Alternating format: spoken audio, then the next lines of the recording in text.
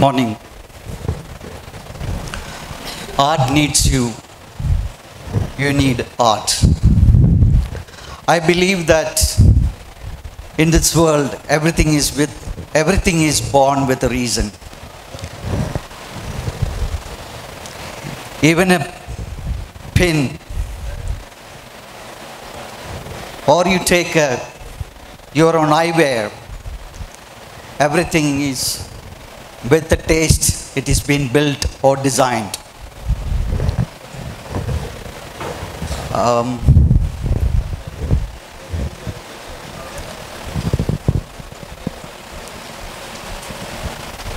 It is not in the stars to hold our destiny, but in ourselves. This is a statement by, of course, taken it from William Shakespeare's note.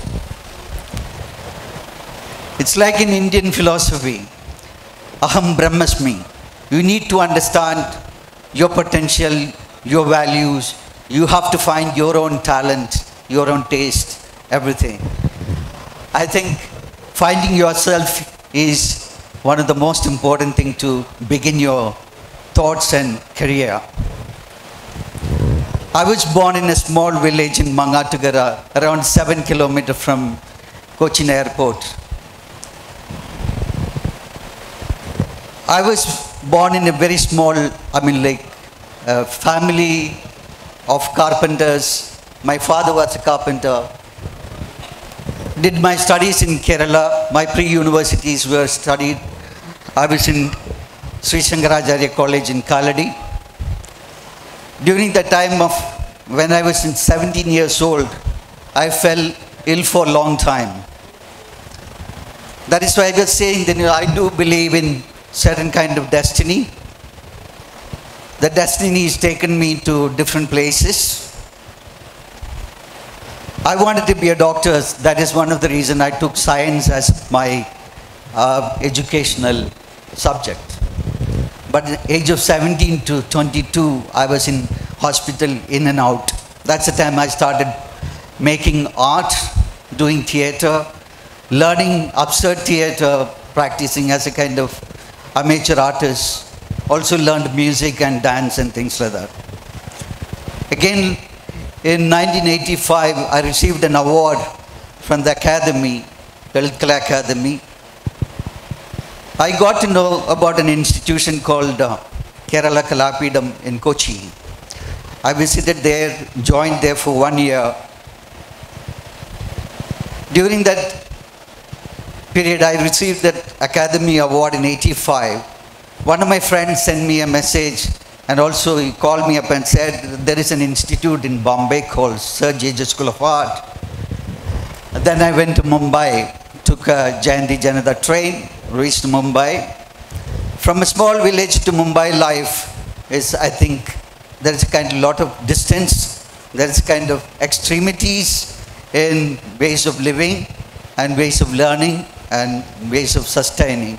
And so I studied in Sir J.J. School of Art, joined in 86. I was the gold medalist in 91, whomso received the highest honor, get an opportunity to teach. So I taught 1 year in 92. Also the same time, I started my master's in J.J. School of Art. By the end of the year, I was chucked out on an April Fool day. I was rusticated from the college because one of the articles I critiqued the institution. What was lacking in the institution, I published in one of the newspapers. So that's one of the reasons I was chucked out of college. I think it's important. I would like to go back in 89, my first show while I was a student in J.J. School of Art. I did my first show in Kerala at Kerala Kalapidam, inaugurated by Adur Gopalakrishnan, and I had about 30 works, small scale abstract as well as realistic portraits and stuff like that. I was not really aware of the isms or theories or something like that, but that was my first show None of the work was sold. Maybe it was priced maybe thousands to $3,000. I realized it's very important when you are, also my second show was in JJ School of Arts. While I was studying, it was professionally done. And the second day of the show, almost all of my work was sold, and lots of articles, critics also written about the project. I think it is important as you student, your inquisitiveness, your interest, your passion is very important, and your commitment takes you to places. The travel, why I was showing the previous, this is a studio, it's a small, actually it's one of the largest studios I have visited when I received an award from the British Council to travel in '93. This is Anish Kapoor's studio. Little part of it, when I looked at his studio, it's almost like a kind of, there are cranes, bookshop, almost like a library, quite a lot of books and libraries and things like that. So as an artist, I do believe it is important to travel. As a human being, it is important to travel, to learn from life itself.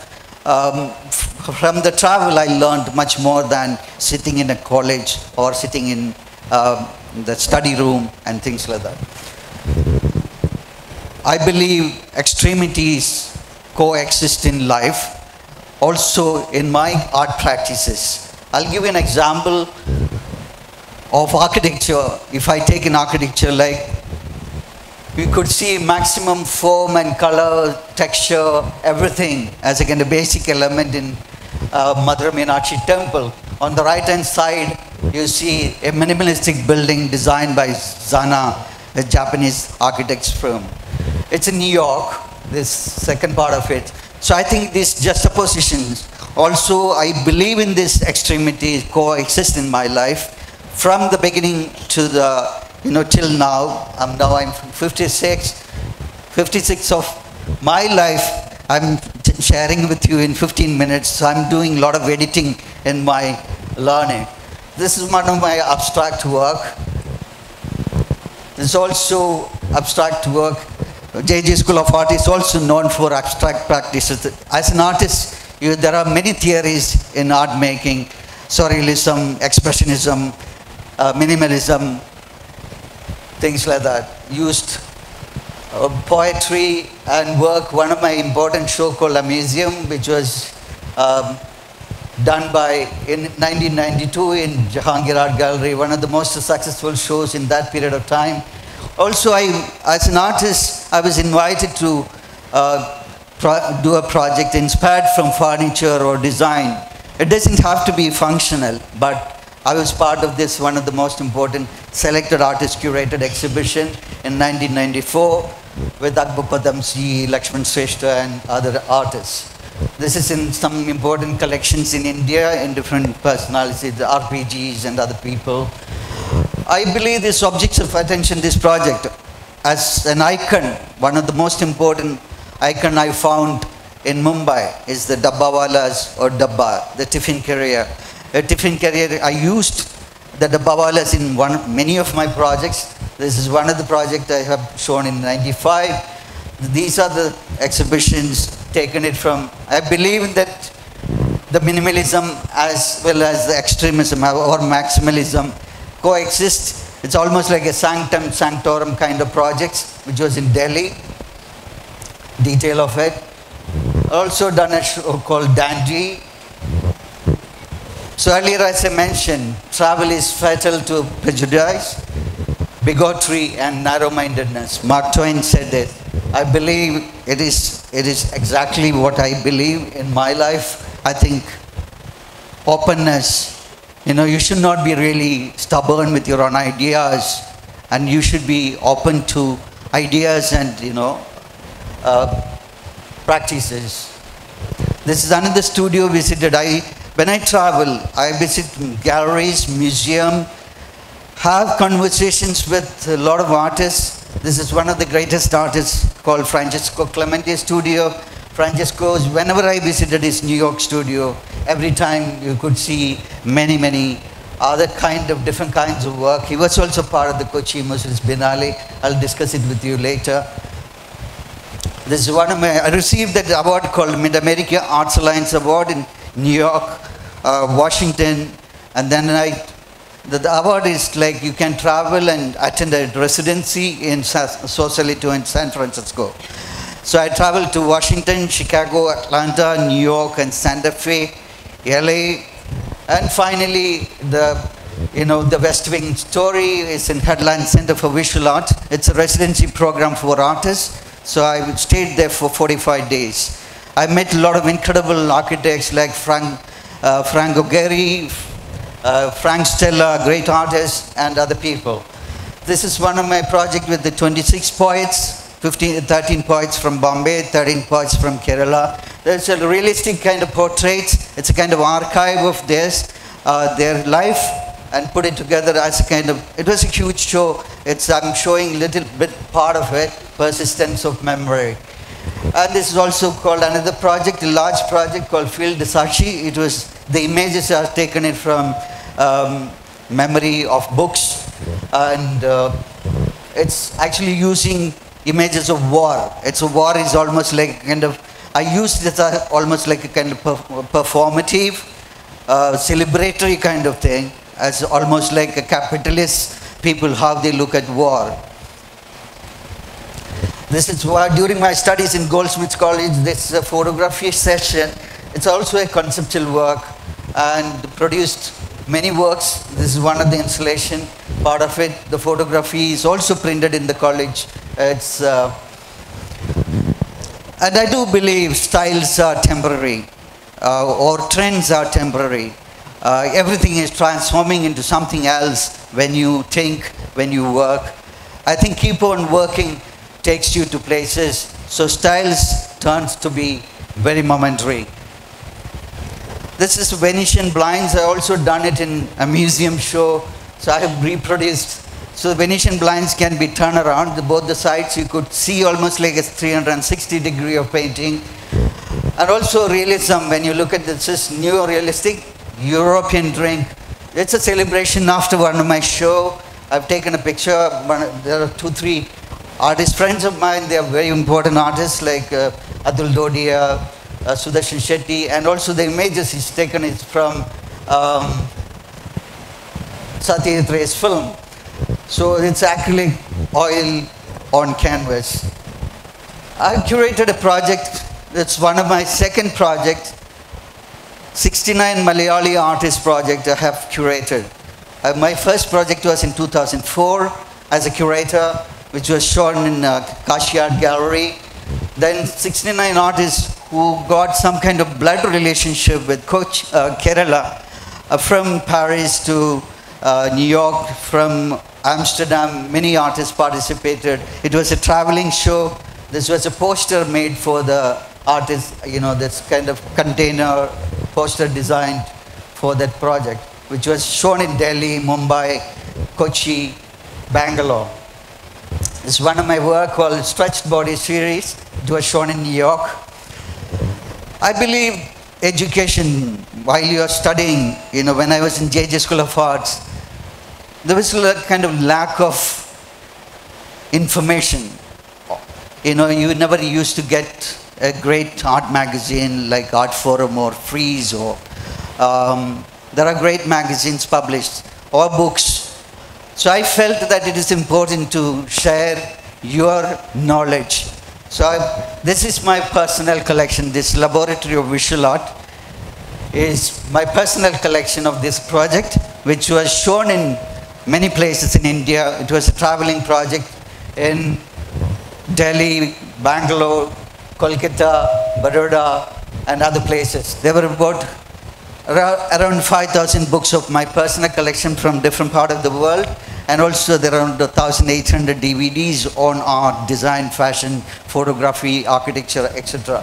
So you could see it, experience it.